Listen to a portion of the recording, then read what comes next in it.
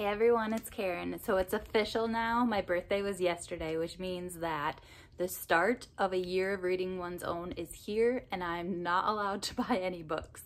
So today what I wanted to do is give you a kind of a haul of what I got for my birthday, as well as showing you kind of an unboxing of some of the books that I bought at the last minute because I was freaking out about the fact that I could not buy books for 1 year.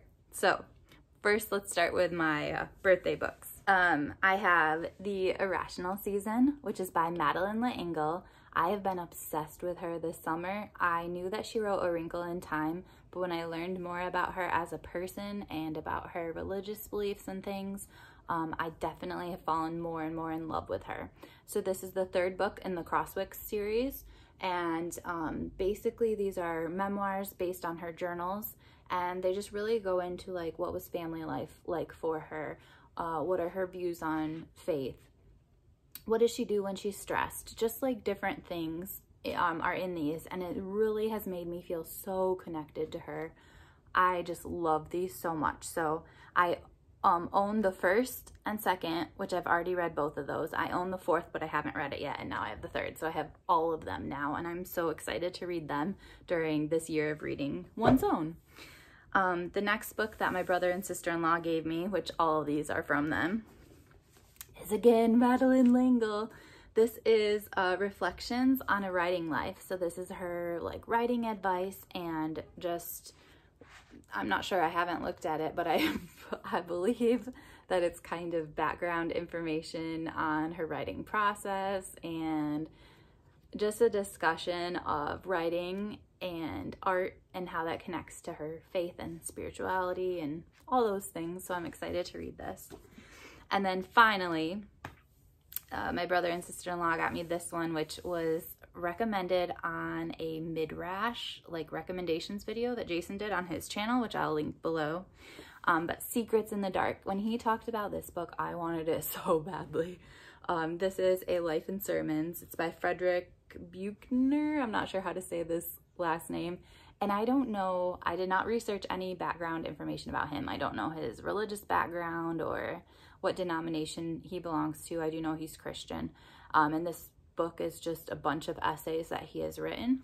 I'm really excited to dig into this. This will probably be a kind of slow-paced read, you know, a sermon a day or so kind of a book, but I'm looking forward to it so much. These are the three that my brother and sister-in-law got me for my birthday. And then, like I said, oh my gosh, it was almost like, I kind of feel like this was like Fat Tuesday or something. Like it was just like at the last, it was, well, maybe it was like Fat Monday actually, because I started on Tuesday, which was my birthday, but I just like, I was really stressing out Monday night at 11 p.m. because I was like, I have 1 hour left that I could buy books. I ended up not buying anything, but anyway, I just felt this need to kind of like stock up because I will not be buying them for a year. So I have lots of packages. We can pretend that they're not from here because I prefer to support more independent booksellers, but here's the first one. All right, so the first book I got was 5 Lives Remembered. This is by Dolores Cannon, who is super controversial and has a lot of crazy ideas about life and things like that. However, when I have actually read one of her other books, I felt so ridiculous, really enjoying it. But I felt that so much of what she said, even if you look at what she's saying, it sounds crazy, but when you look at the details of it, a lot of what she's saying makes sense to my beliefs. If you can get past some of the language that could just not, it could kind of rub you the wrong way. Some of the words she uses don't always have the most positive connotation, I would say. So anyway, this is the first one that she has ever written. It wasn't published first, but it was the first one she's written. So I'm excited to kind of start from the beginning and see kind of how her thought process goes. And then it's funny that these are boxed together because this is kind of like spiritual too, but on the other end of the spectrum. This was recommended by my priest. It's How to Read the Bible, book by book. I started a Bible study online, and the last time we talked about how to read the Hebrew Bible and the different methods that you could use, the more helpful methods to read the Bible and the less helpful ones. And one of the methods that I really feel connected to is the historical approach, because I am really curious about what was life like for people when this was written, and what are some of the things that I might not understand because I'm coming from 2020 that people of that time would understand more. I feel like I miss some of the meanings of Bible passages sometimes by not understanding the historical approach. And so I asked for what is a resource that I could use that would kind of give me that background information, and this was recommended to me. Again, I don't believe that his denomination matches mine as far as Christianity. However, he is a Christian, and what my priest said was that when you get to actual biblical research, these scholars tend to kind of align themselves and play nicely, even if their personal beliefs differ. So, How to Read the Bible, book by book. All right, done with one package. Oh my gosh, so many of these. Okay, here's the next one. Okay, the next book is Tinkers, which has won the Pulitzer. I don't remember what year, but in the past few years. Kelly at Books I'm Not Reading kind of inspired me to think about running through the whole Pulitzer Prize winners for fiction and reading that whole list. Now, that's not going to be a one-year thing by any means, and I own many of the Pulitzer Prize winning books, but I by no means own anywhere close to the whole list. So I'm going to get through some this year, but not many. Here's the only thing I know about this. I know nothing what it's about. I don't really care. But what I do know is that Marilyn Robinson blurbed it. So I'm hoping this will be a good book. I have high hopes.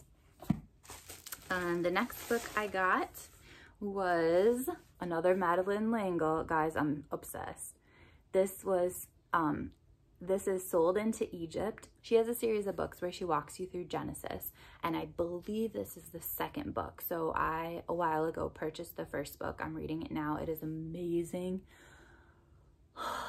Like, it's a book I always read it with a pen, but this is a book you have to read with a pen. I'm literally underlining everything. It's a book I'll read over and over again. That's the first one. This is the second. And then in one of these boxes and packages, there should be the third book as well. So, all right, on to our next package.